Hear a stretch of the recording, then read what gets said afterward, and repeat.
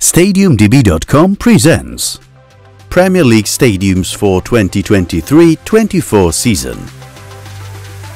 Hi, another season of league competition is behind us. We already know all the results and we also know who will play in the richest football league in the world next season. On this occasion, the editorial team at StadiumDB.com has prepared for you a presentation of all the arenas where the English elite will play in the coming season. So, without further ado, here's an overview of the Premier League's stadiums, which we've ranked according to the places their host occupied in the league at the end of the previous season. And we'll start with the venues of the newcomers. 20th place, Kenilworth Road, capacity 10,073, Luton Town FC. The club made the most of its big chance to play in the Premier League by beating Coventry City in the final of the playoffs. The local venue has been home to the club since 1905, and although locals are proud of it, it is already an aging structure.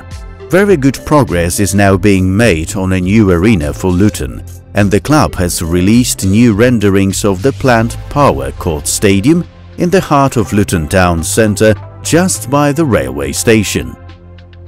19th place, Bramwell Lane, capacity 32,050, Sheffield United. The stadium of another newcomer has a very long and storied history dating back to the mid-19th century. Bramwell Lane is one of two stadiums, the other being the Oval, to have hosted England international football matches, 5 matches before 1930, an England Test cricket match in 1902 against Australia, and an FA Cup final, a 1912 rematch in which Barnsley beat West Bromwich Albion 1-0. In 2022 it hosted the UEFA Women's Euro matches. 18th place, Turf Moor, capacity 21,944, Burnley. Time for a championship winners venue. Turf Moor's history also dates back to the 19th century, and the Burnley home is the second longest continuously used stadium in English professional football. The venue has undergone a number of renovations in recent years. In 2014, the Players' Tunnel was relocated to a corner between the James Hargreaves and cricket field stands. In 2016, a new club shop was built between the Jimmy McElroy and Bob Lord stands. 2 corner stands were also built for disabled home supporters. In 2021, digital signing and large LED screens were installed. 17th place, Goodison Park, capacity 39,572, Everton. The decision to move to Goodison was made by Everton after failing to stay permanently at Anfield, where they played for 8 years. A major challenge came in the post-Hillsborough era, as 3 parts of the ground had terracing and needed conversion. The first one simply had the seats installed, another one got its lower tier redeveloped, while the last one, the southern, was simply demolished and rebuilt as a single tier end in 1994. Goodison Park hosted more top-flight matches than any other venue in England. Construction of the club's new facility for 52,888 fans at Bramley Moor Dock started in August 2021. The goal is to open the new ground for the 2024-25 season. After that, Goodison Park will be demolished. 16th place, City Ground, capacity 30,445, Nottingham Forest. When Nottingham Forest moved several hundred yards away from their first stadium in 1898, the club was already 33 years old. The city received its charter just a year earlier. To celebrate that occasion, the venue has been called the City Ground from the very beginning. Major revamps came in the 1960s. First, in 1965, a new main stand was erected. But sadly, on August 24, 1968, a fire broke out during the Forest Leeds United fixture. Thankfully, there were no casualties. In 1967, a new East Stand was erected, and the first game after the reopening of the venue had the highest attendance to date, with 49,1946 watching the Forest beat Manchester United. 15th place. Vitality Stadium, capacity 11,307, AFC Bournemouth. Stadium was built in 1910 on lands donated by the Cooper Dean family. To honor them, it was named Dean Court. Dean Court lost its form in 2001 due to complete revamp. The pitch was rotated by 90 degrees and slightly moved away from the nearby houses. 3 new stands were built, and the open space on the south side was later filled with a temporary stand. Record attendance was set in 1957 when 28,799 people watched AFC Bournemouth play Manchester United in the FA Cup. 14th place. London Stadium, capacity 62,500, West Ham United. The venue was built for the London Olympics in 2012. In order to meet the needs of West Ham, in 2014 its reconstruction started. As a part of it, a new roof was created, the largest of its kind in the world, as well as new demountable lower stands. All this was done so that the football season and summer athletics competitions could be held without scheduling conflicts. In August 2016, the Hammers debuted at the stadium. From 2020, only cashless transactions can be made at the facility. 2 years ago, the ground received new LED lighting system. Reconfiguration of the stands behind goals was also completed. This summer, the Diamond League meeting will return to London Stadium. 13th place. Molineux Stadium, capacity 31,700, Wolverhampton Wanderers. Name of the stadium comes from the Molineux family that was one of the first owners of the land on which it was built. In 1932, the venue obtained 4 stands that served Wanderers for the next half a century. The biggest changes happened in the 90s.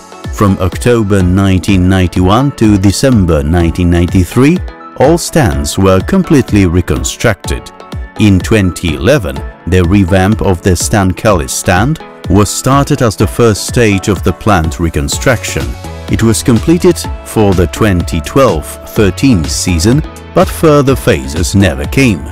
For now, the club has put off plans to expand the stadium to 50,000, only introducing minor changes like safe standing. 12th place. Stamford Bridge, capacity 40,341, Chelsea FC. The venue opened in 1877, but for the first few decades it was used for athletics competitions. It wasn't until 1905 that the owner of the ground formed Chelsea FC after Fulham refused to play at the stadium. In the decades that followed, the facility underwent many changes, one of which, in the 1970s, almost led to the club's collapse.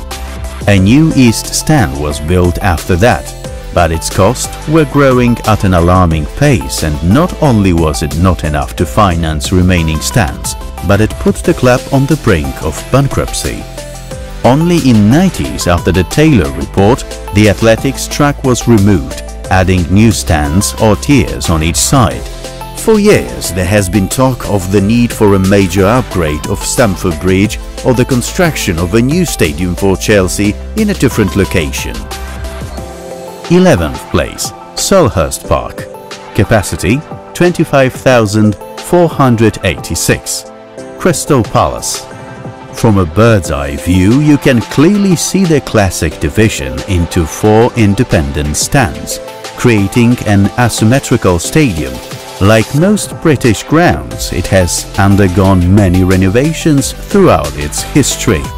Last major changes took place in 1994, where Holmesdale Terrace was demolished and replaced with a two-tier stand. At the same time, a new roof was installed on the main stand.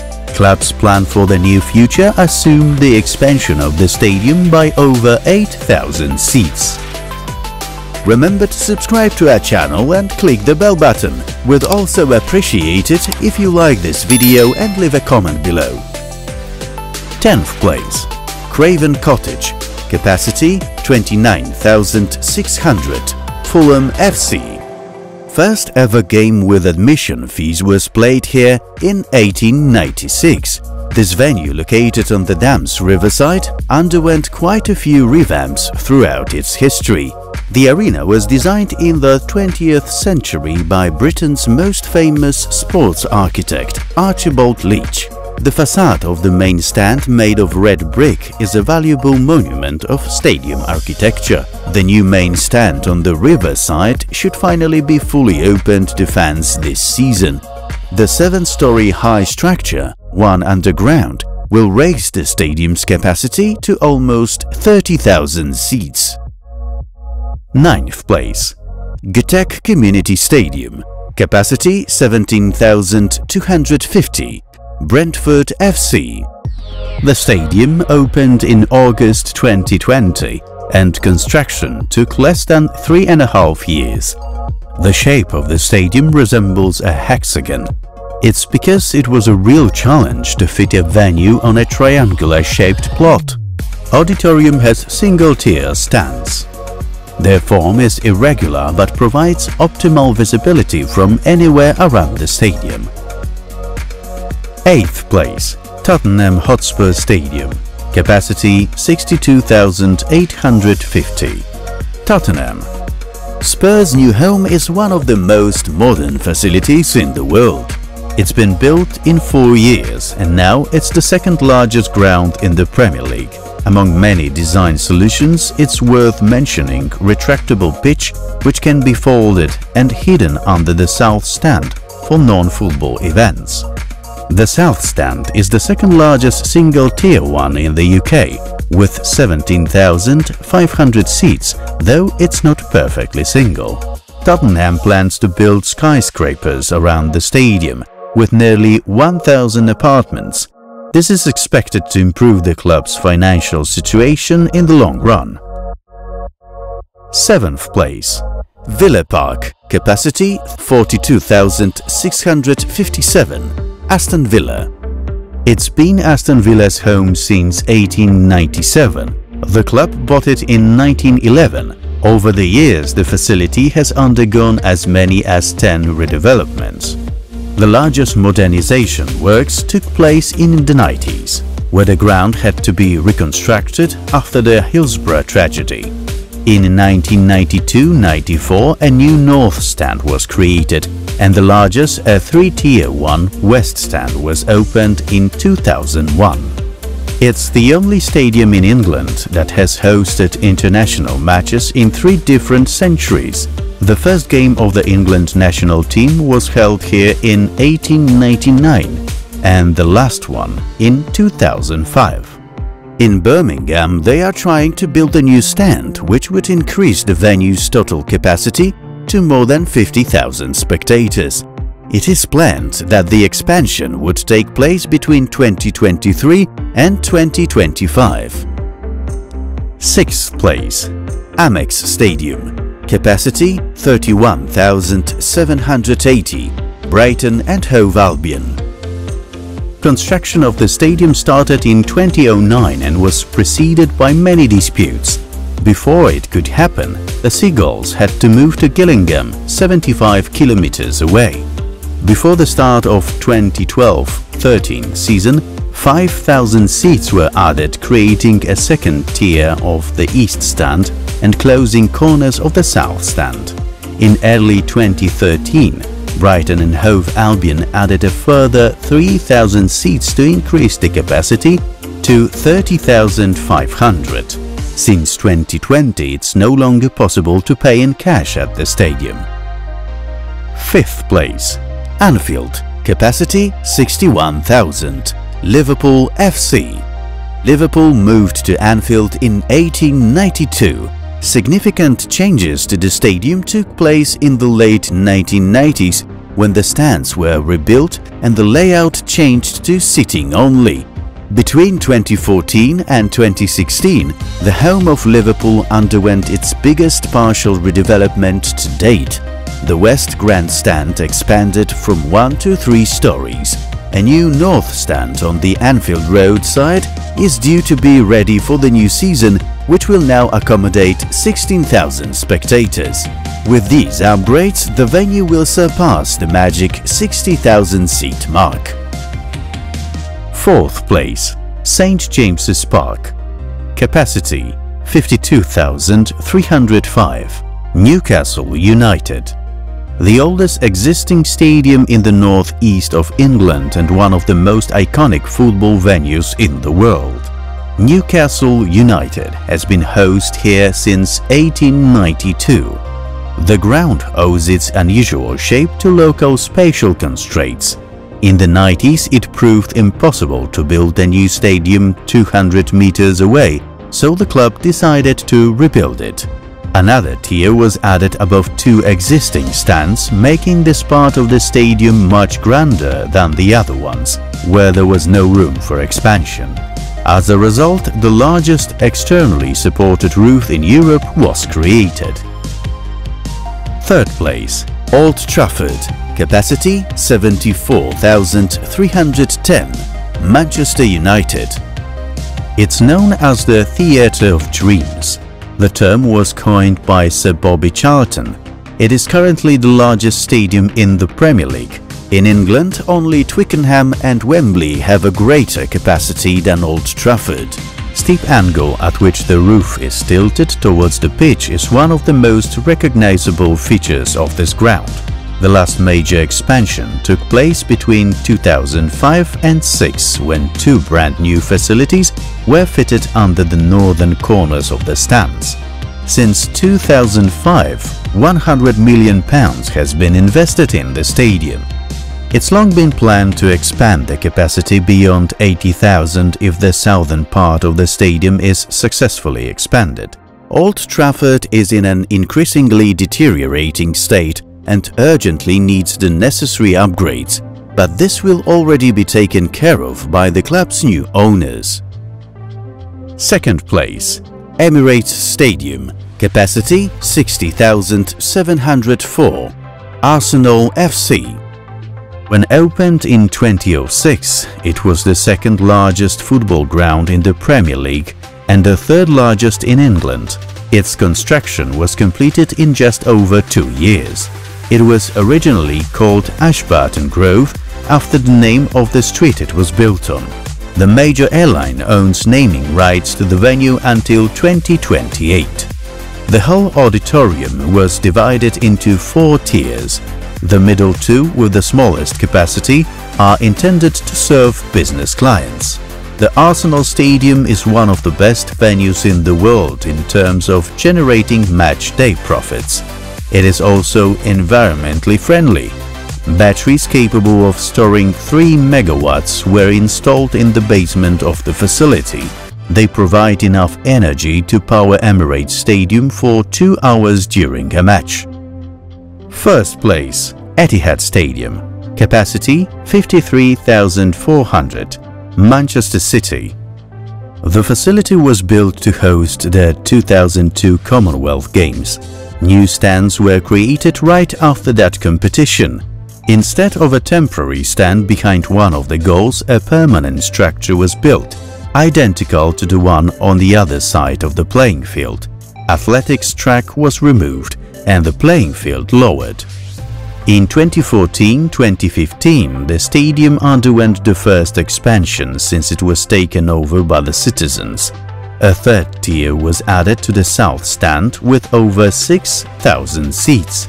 In March 2021, Manchester City announced the removal of approximately 1,100 seats from the first 3 rows of the north, east and south stands. Seats were replaced by digital display panels. The club has a plan ready to expand the north stand so that the total capacity of the stadium could be 60,000. And that's the final venue in our 2023-24 Premier League Stadium overview. Which one do you like best? Let us know in the comments below and stay tuned as we're already preparing our next stadium coverage for you. Until then,